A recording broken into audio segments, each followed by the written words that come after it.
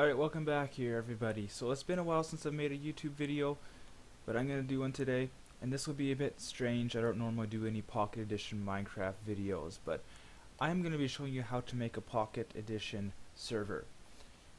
So in case you ever were wondering how to do it, it's actually pretty simple. You go to pocketmine.net, you click Get PocketMine-MP, and it takes you over to this page here. Now go to installing manually right here. Bear in mind this is all for the Windows version, and you're gonna have to go downloads and then download the actual software itself, which will be found here, right here, and you can download just this one here. So you just hit download, and then you'll also need a couple other programs. You'll need this one here, and you'll need this one here, so make sure you download both of those as well. So for the PHP, just make sure you download the Windows version. It's all pretty straightforward. I will add a link to all these downloads in the description, so you can quickly just click those and it will download for you instead of going through all these steps. Alright, so once you have all three downloads completed, which would be these three here, you need to create this start file. So this is the command that you need to put in there. So just create a text document and copy and paste this in there. It will all be in the description below, and make sure when you save it, you do save as, and then do start, or whatever you want to call it, run or whatever, and then do .bat. That is essential to making this work. So then you want to save it as that. I already have it, but I'll still replace it anyways. And we can close that all up. And another thing I should point out, this right here must match this file name here. If it doesn't match, it's not going to work. So let's just close that. Let's double click the start. It's not running. We need to forgot about this. We need to extract this. So let's just extract it, and that's the same file, so it doesn't really matter. Okay, now that that's extracted, we can get that out of the way. Now it should work if we hit run. And it had a little bit of an issue, but that might be fine. There you go, still works. So now we must select our language, which will be English. So let's do, I think it's 3 characters, so it'll be just like that. And you must accept the license. And we will skip the setup wizard. And the server is currently running.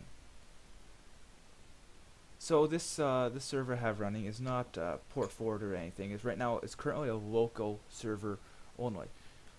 If you want it to be available to the public, you must port forward, and that's a whole nother story for another time pretty much.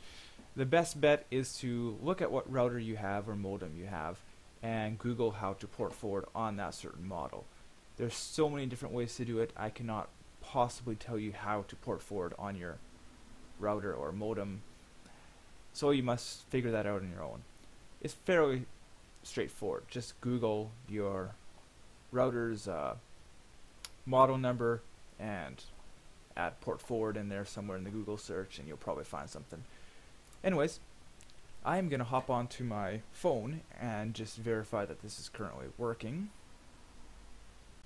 Alright, so I got my Minecraft booted up on my mobile device, which is an Android device if you are wondering. Let's hit play, and under servers, scroll down, and here I already added my server. So that is what my settings currently look like.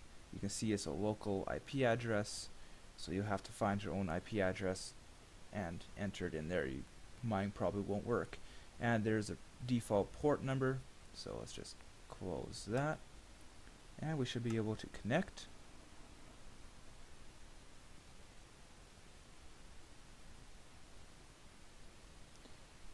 And there you go. So we are currently in the Minecraft world that's running on my PC. you can see, if you look at the terminal over here, you can see real RPS96 join the game. I can do commands such as say hi, and it pops up in game. I can also give myself OP, just like that. Now I'm OP, and then I got all kinds of commands I can also do, like ban or kick, the basic stuff like that. There you go, kicked by admin, that's fine. Let's just hop back in.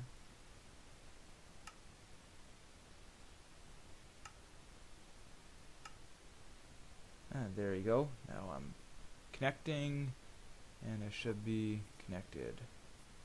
There you go, I joined the game.